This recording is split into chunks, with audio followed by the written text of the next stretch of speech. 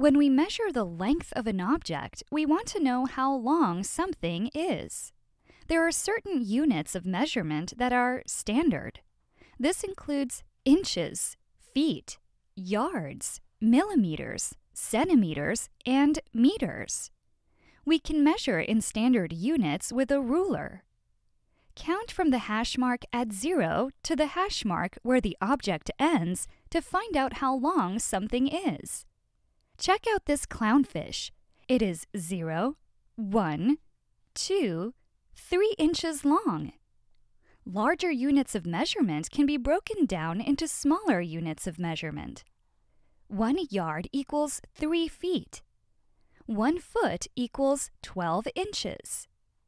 1 meter equals 100 centimeters.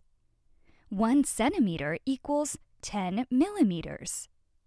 The smaller the unit, the more you'll need to use to measure. Check out this eel. He's about 1 foot long. That's the same as 12 inches. This little goldfish is 4 centimeters long. But if I measure it in millimeters, it's about 40 millimeters long. The size of the fish didn't change, but remember, the smaller the unit, the more you'll need to use to measure.